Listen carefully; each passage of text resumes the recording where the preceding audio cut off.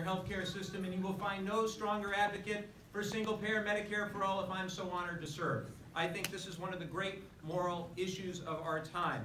And there's no question in my mind that Donald Trump trying to implode our healthcare system, trying to criticize the Affordable Care Act, from my perspective, violates Article 2 of the Constitution, which says the President must take care to enforce the laws as passed by the Congress. The Affordable Care Act is the law of the land. This President should not be trying to implode it by undermining the individual mandate or by undermining programs like Medicare and Medicaid. So we need to fix the Affordable Care Act. In the meantime, until we get a Democrat in the White House and until we get Democrats controlling Congress again, we need to advocate for a public option.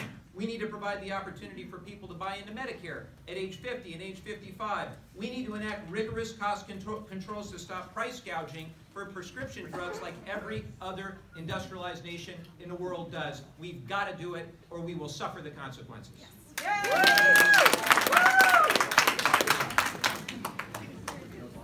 Next question.